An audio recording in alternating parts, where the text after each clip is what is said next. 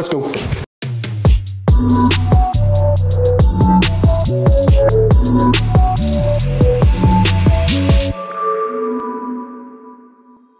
Coming up, Starlink files new design for Dishy with the FCC. SpaceX flies 2 missions over the past 3 days. One to launch a new Sirius XM satellite, the other to resupply the International Space Station.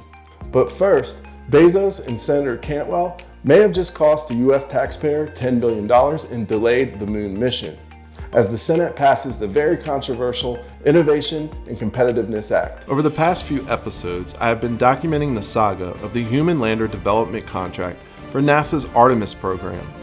In mid-April, SpaceX won the sole source contract with a price tag of $2.89 billion, beating out rival Blue Origin, Jeff Bezos, and the smaller Dianetics. After the award, both Bezos, Blue Origin, and Dianetics filed protests with the Government Accountability Office GAO, both citing flawed acquisition, issues with evaluation processes, failure to comply with the federal procurement statutes and regulations, and issues and concerns with the award process that was awarded as a sole source contract and not a two-party selection. Both were under the assumption there would be a lead and a backup company selected at this point, not a sole source directly to SpaceX. But our boy Bezos did not stop at a protest. He quickly ran back to his headquarters state of Washington to meet with Senator Maria Cantwell to complain about the process and that NASA was not including a backup plan to SpaceX. Cantwell, who's the chair of the Senate Committee on Commerce, Science, and Transportation, quickly drafted an amendment to a bill that was being debated on the Senate floor that would authorize but not appropriate an additional $10 billion to the Artemis program through fiscal 2026. It also calls for NASA to pick a second winner for the contract, one that, if funded, will almost certainly fall in the lap of Jeff Bezos and Blue Origin, with a budget almost 5x of that of SpaceX. Yesterday, on June 8th, we saw the passage of the U.S. Innovation and Competitiveness Act, designed to bolster U.S. competitiveness with China and improve technology and research and development, but also included Cantwell's $10 billion amendment. The bill passed the Senate with bipartisan support 68-32. The bill now heads to the House of Representatives, where it will be debated on the floor. When this will happen, no one knows, but it is unlikely to happen prior to the GAO's findings. Not that it may matter. If the bill becomes law, NASA will then be required to select a second winner, regardless of the outcomes of the GAO's investigation. NASA's head administrator, Bill Nelson, threw his support behind the bill, saying, "The U.S. Innovation and Competitiveness Act, which includes the NASA Authorization Bill, is an investment in the scientific research and technological innovation that will help ensure the U.S. continues to lead in space and sets us on a path to execute many landings on the moon in this decade." I applaud the Senate passage of the bill and look forward to working with the House to see it passes into law. If the bill passes the House, and that's a huge if, it still depends on the outcome of the GAO's investigation.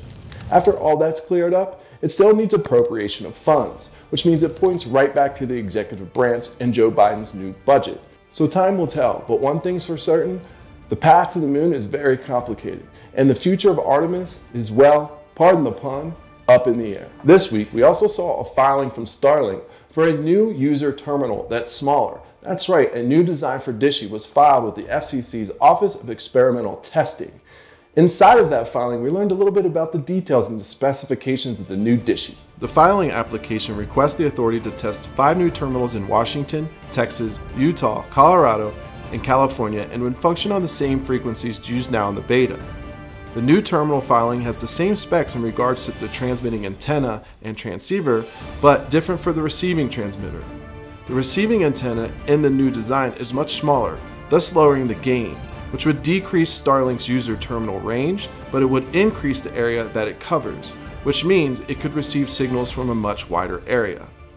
This new filing is the direct result of the FCC win for the lower orbit satellites by Starlink.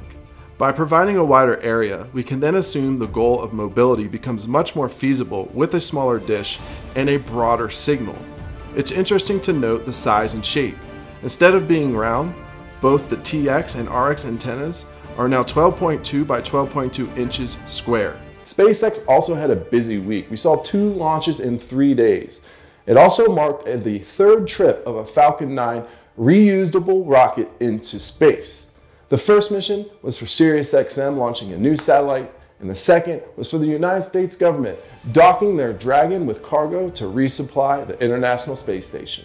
As reported by Space.com's Amy Thompson, the 2-stage Falcon 9 rocket blasted off at 12:26 a.m. Eastern Time from Space Launch Complex 40 here at Cape Canaveral Space Force Station, marking the company's 18th launch of the year.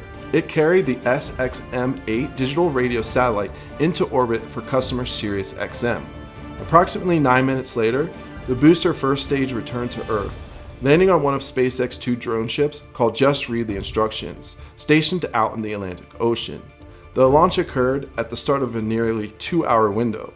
The mission marked the 2nd SpaceX launch in just 3 days from Florida's Space Coast, as a different Falcon 9 blasted off from Pad 39A at the nearby Kennedy Space Center on Thursday afternoon, June 3rd. Its payload, a gumdrop-shaped cargo capsule bound for the International Space Station that arrived at the orbiting laboratory on Saturday morning to deliver 7,300 pounds of science gear and supplies.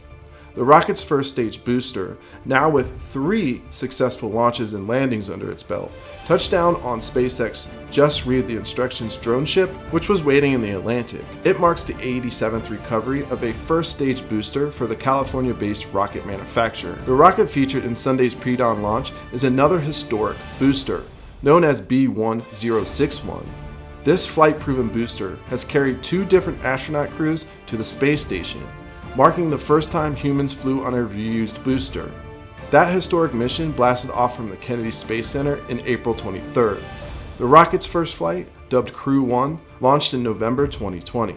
For this 3rd flight, it switched up its cargo, carrying a 15,432-pound satellite into orbit for Sirius XM.